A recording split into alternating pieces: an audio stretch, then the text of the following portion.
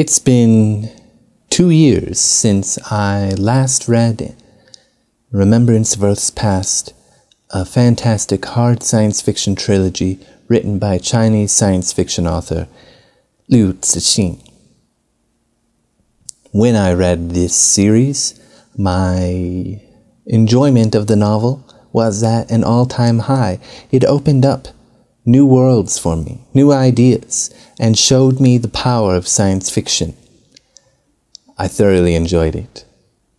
However, upon reflection, soon after reading the 3 novels, The Three-Body Problem, The Dark Forest, and Death's End, I realized that there are many problematic aspects to the story, particularly in the way women are represented, among other things. Some problems are more glaring than others. However, the ideas at play with Liu Cixin's mind and creativity still manage to overcome those issues and serve as a really wonderful series that I recommend you get into if you haven't read it already. Now, perhaps it's not your thing. There are a lot of technical details to the science fiction that he writes, and that can be problematic. But for my tastes, it was really fun and exciting and a little bit refreshing. So, of course, wanting more of Liu Cixin, I bought some of his other works and have enjoyed them, such as one of his earlier novels, Ball Lightning, which is again full of really cool ideas, technologically speaking, and is great fun. But it doesn't quite scratch that itch. Now, of course, my preferred method of reading Liu Cixin, or as it says, Cixin Liu, but this is his family name, and in Chinese, that comes first. Bless you. The Wandering Earth, which is a great science fiction collection of short stories. And also, The Wandering Earth is a fantastic science fiction movie. I highly recommend it. But again, even though I prefer his short stories, they don't quite scratch that itch. Of course, we can always move on, go to some other short stories with Hold Up the Sky, a newer collection of his stories.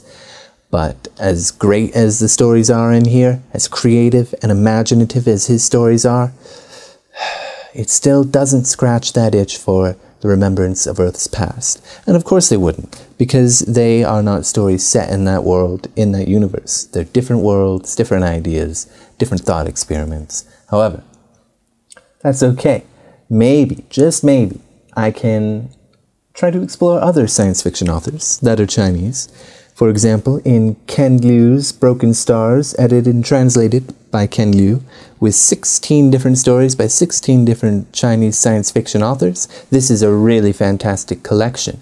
One of the stories is by Liu Cixin, and I highly recommend that story. In my opinion, some of his best character work, which is greatly lacking in pretty much all of his writing. However, his story in here still doesn't quite scratch that itch, but there is one author in here by the name of Baoshu, who does a fantastic job with a story about a man who ages. And as he ages, the culture of his country, China, goes in reverse. All the way back from the modern day, which is set in about the late 2000s, and around the time of the 2008 Summer Beijing Olympics, going all the way back to the Second Sino-Japanese War, culturally speaking, even though he's living time forward. Baoshu stunned me, wowed me, amazed me. It hit the kind of ideas that I want to read in science fiction. And when I found out that he wrote a novel for fan fiction that has been published as a 3-body problem novel called The Redemption of Time, well, you know, I just had to get it. Now, the question is this story absolutely epic fan fiction, worthy of the title of a novel that is an addition to the Three Body Problem series, Remembrance of Earth's Past, or is it epic trash? Well, it's okay. It's perfectly fine. As fan fiction, it is really cool. It is great about exploring ideas that are in Cixin Liu's works and answering questions that you may have had. It is a perfect example of what fan fiction can be and perhaps should be. It uses certain characters, again, that we maybe wanted to know more about. For example, Yin Tianming, who is our main character here. He falls in love with a woman, AA, his wife, for 40 years before she dies. During this time, in the early part of this novel, he explains all the cultural aspects of the Trisolarans, who you will know if you have read the series. If you haven't read the series, I don't think this book will work well for you. It is, in some ways, standalone. It could work, but there is a lot of richness and rewards that come from already understanding and knowing the story that the original author wrote. So I wouldn't recommend this on its own at all in any way. You won't have the same enjoyment as you might if you've read the series, because this series is fantastic but leaves a lot of questions. It's very complex work. Baoshu goes in and explains some of the missing pieces that maybe were not explained very clearly or at all, with Yin Tianming telling his wife all the things that he influenced in the Trisolaran culture.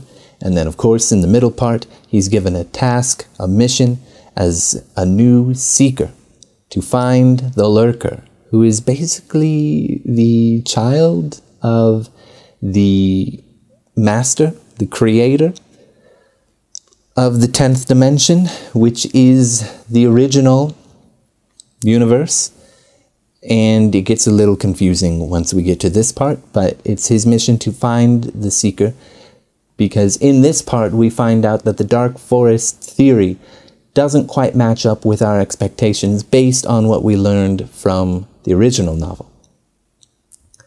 In fact, it only refers to two particular beings, the Master and the Lurker. The Master wants to return to the 10th dimension universe, and that is a place where time is infinite and always and all these kind of things. But the Lurker wants to use dimension strikes to seek out time. It craves time. Dimension strikes, of course, going from 10th dimension, 9th dimension, on and on, 4th dimension, 3rd dimension, 2nd dimension first, all the way down to 0, in search for, dare I say, lost time? Oh, Marcel Proust. Anyway, it's his mission and goal to seek that out. And of course, if the Master is successful, then everything will recycle, and we will see the cycle again of humanity and life and everything that happens in the series that we all know and love.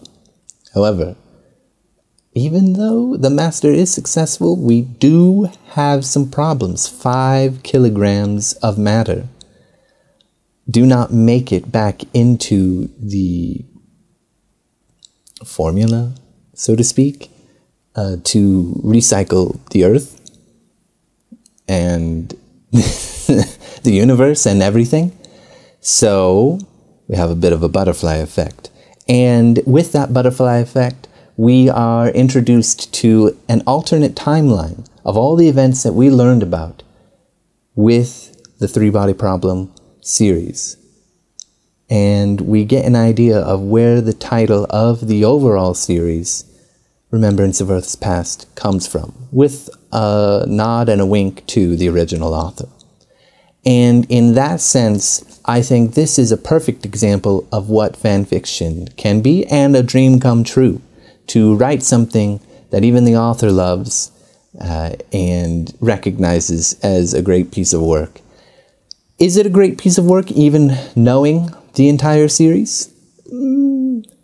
I think it's okay. It's really cool to explore a lot of ideas and explain certain things that happen throughout the series. It's a great refresher in that sense and adds a lot of great new information for fans to enjoy. Once we get to the mission that Yun Tianming has, the payoff for it is not as great, in my opinion, as the adventure of it sounds. Much of this novel is very passive in a sense. It's a lot of telling about what happened and about what has been, rather than active excitement, which we do see a lot of in Liu Cixin's original series. So in that sense, I don't think it's that great, but it is quite a fun read. Even though the payoff isn't that great, once we get to the alternate history, that is really fun, and the nod and the wink at the end is also well done, and I think works really well for fan fiction. If it was not fan fiction, I would not like it at all. If it was its own thing, that would annoy me. But if you are a fan of Remembrance of Earth's Past series, I would tentatively recommend it to you. Thank you.